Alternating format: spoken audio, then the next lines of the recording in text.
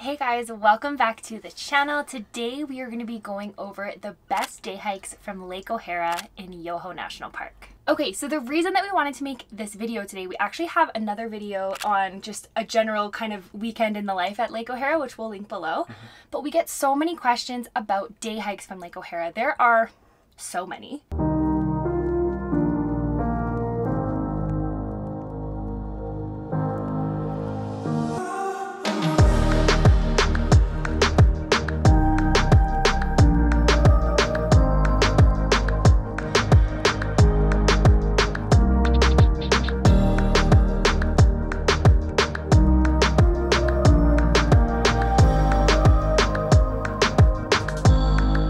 Lake O'Hara is without a doubt our favorite destination in the Rockies. Yeah. It's located in Yoho National Park, which is about 3 hours west of Calgary and just about an hour west of Banff. So it's pretty accessible and it's in just a stunning spot. One of the best parts about Lake O'Hara is that you cannot drive right up to the lakeshore. This means that it is never too crowded with tourists. It's so beautiful, but you can always find a quiet place to enjoy the view. It's not going to be like visiting Lake Louise where they just pile as many people in there as possible. Yeah, there's no tour buses, there's no crazy groups going up there. There is two ways to get there. You can either take the bus, which has limited seating.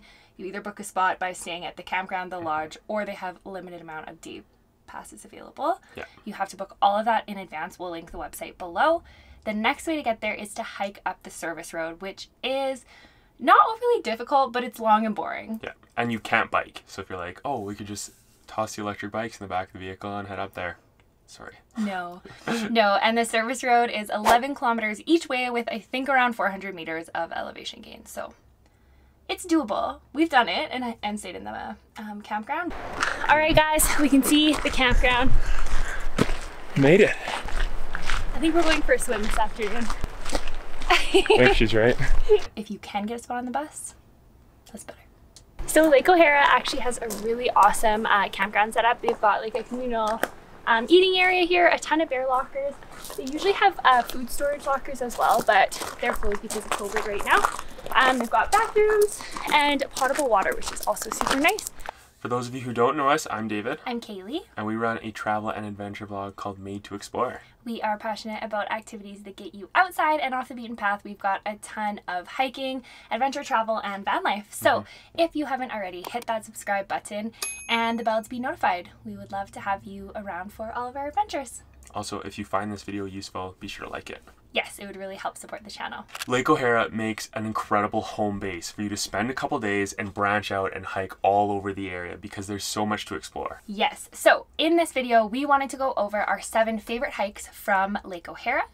And yeah, should we get into it? I can't wait to share them with you guys. Number 7 on our list is the Shoreline Trail. So this is a short, easy hike. If you're not a big hiker and you don't want to do anything too difficult, or you just spent the day hiking into Lake O'Hara to stay either at the campground or the lodge, this is perfect. It's 2.8 kilometers. There is little to no elevation gain, and it basically just circles around the lake, but the views are spectacular. Yeah, the Shoreline Trail is the access point for a lot of the other hiking trails in the area. It's also our favorite place to hang out with a hammock and a drink after you've done hiking in other days. Welcome to Dave's Backcountry Bar. We have 2 drinks available, and that's it. So I hope you like whiskey or rum, because that's all you get. Bring your fishing rod. The fishing is fantastic. Fishing, the dock is really beautiful. Go there for sunrise, sunset. Go for a swim. Yeah, there's so many beautiful views. There's also boats that you could rent there. Yeah, that's true.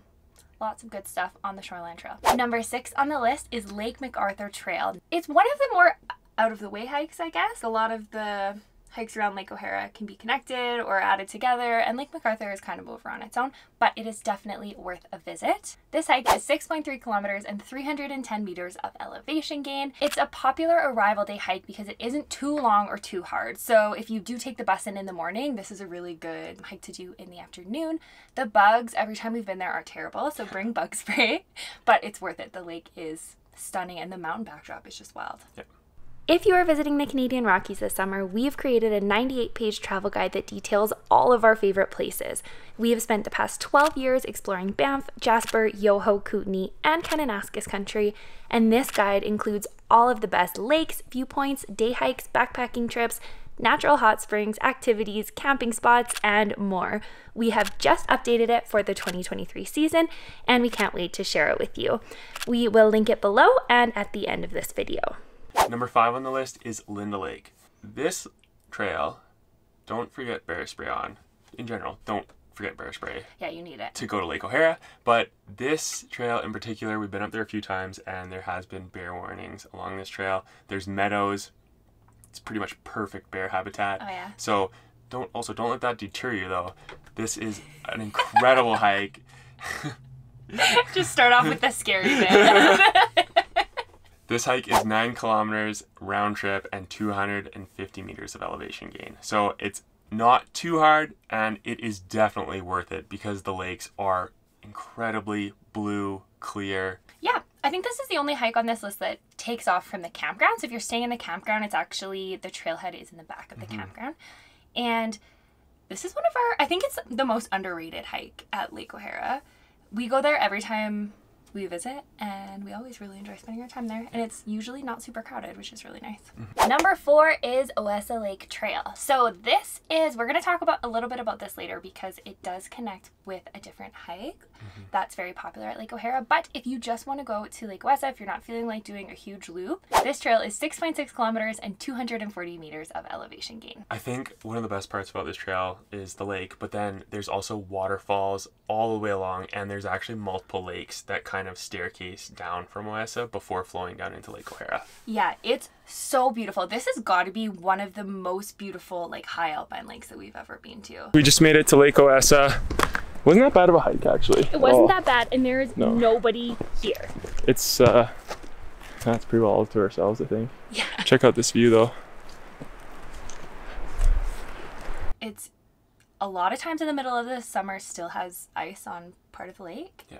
The water is freezing for sure. You should jump in. It's so nice. And you can add it on to multiple other hikes that we are going to get into right now. Makes a good lunch spot for one of them too. Yes.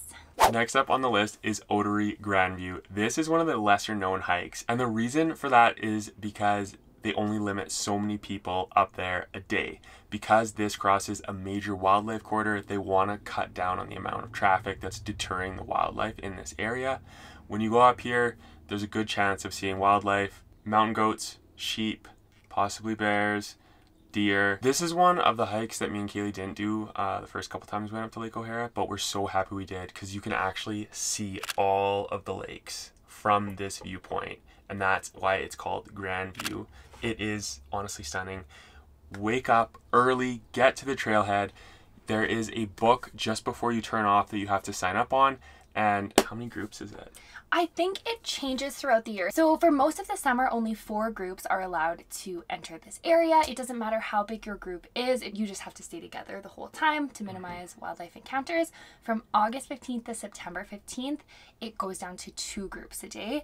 I think it's just increased wildlife at that time usually. So a good tip for this is to do this hike. So this trailhead branches off from the McArthur Lake trailhead.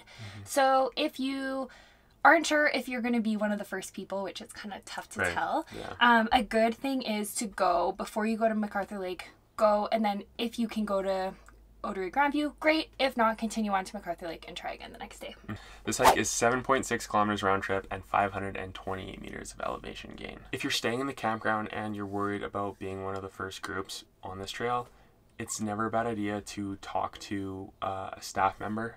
There's usually always staff walking around the campground talking to people, and see if there's any other groups, because you are allowed to join up. So if there's another group or maybe 2 other groups of like 2 people, you guys can all get together, 6 people, and hike it together. Number 2 is Opabin Prospect. This is the famous view of Lake O'Hara that you've probably seen a ton of times.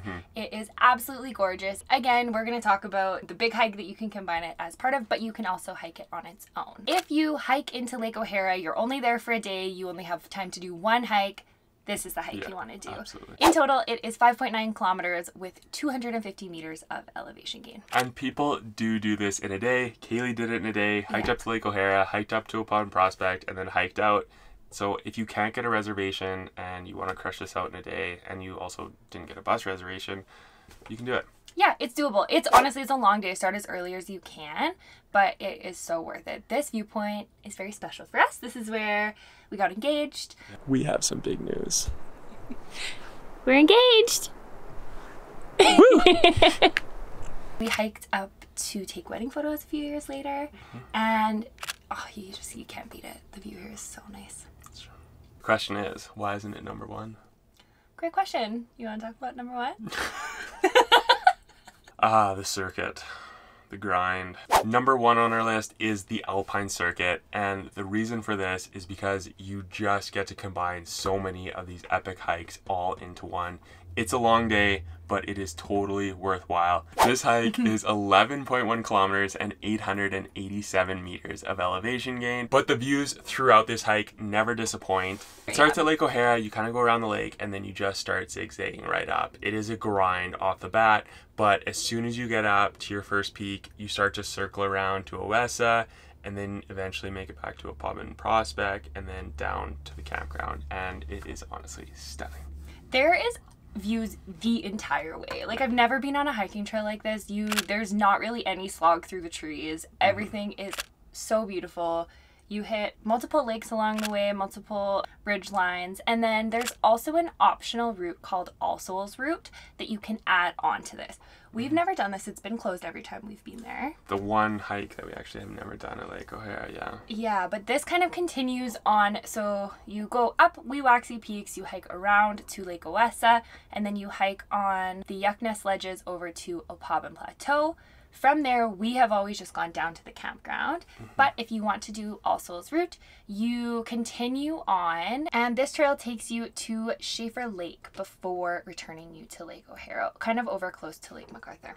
And the reason why we haven't been able to do it is because the part of this hike is usually covered with snow up until like August at least. So if you want to do this route, make sure to go after August 1st at least, maybe even later in August.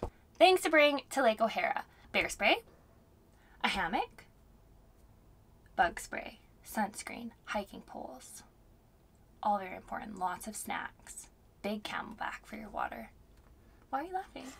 Snacks. More snacks. We always run out of snacks. Your bathing suit. Bathing suit, that's the one I was going to say. Bathing suit and towel. Go for a swim. Have the best time. Yeah. We're going to link our hiking list below if you want to check out all the gear that we use and recommend. Yes. And always remember, when you are visiting these beautiful places, to leave no trace and leave them better than you found them, so that we can keep enjoying them for years to come. We'd also love to know, if you've been to Lake O'Hara, which hike was your favorite. So comment below. Yeah. Thank you so much for watching. Don't forget to like this video, subscribe to our channel. We would love to have you around. Check out our Canadian Rockies guide. That will be linked below. And we will see you in the next one. See you next week.